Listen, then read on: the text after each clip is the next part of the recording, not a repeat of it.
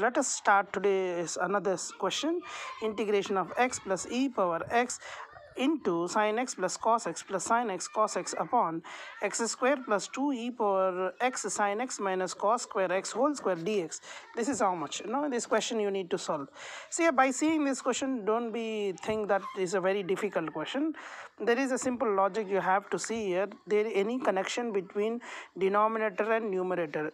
One thing, whenever you have square that have under that, you have to take t, because you cannot expand this one, because a plus b plus c whole square formula you cannot use it.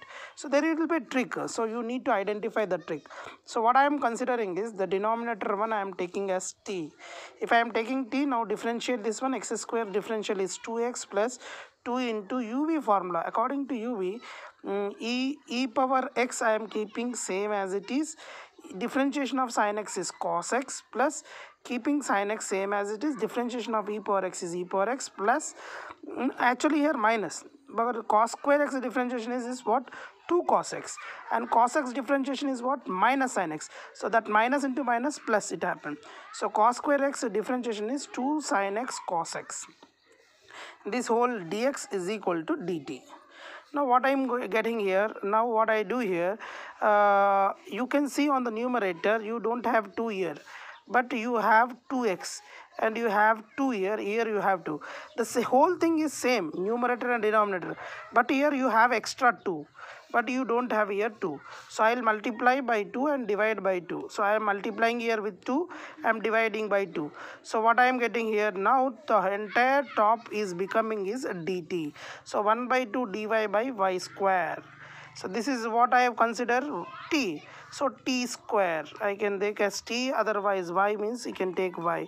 So I consider as t, so I can take t square.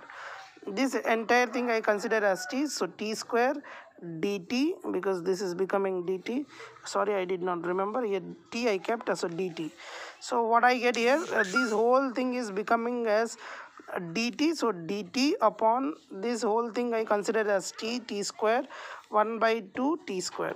So 1 by 2 t square integration. What is the integration of 1 by t square? 1 by t square integration is minus 1 by t plus c.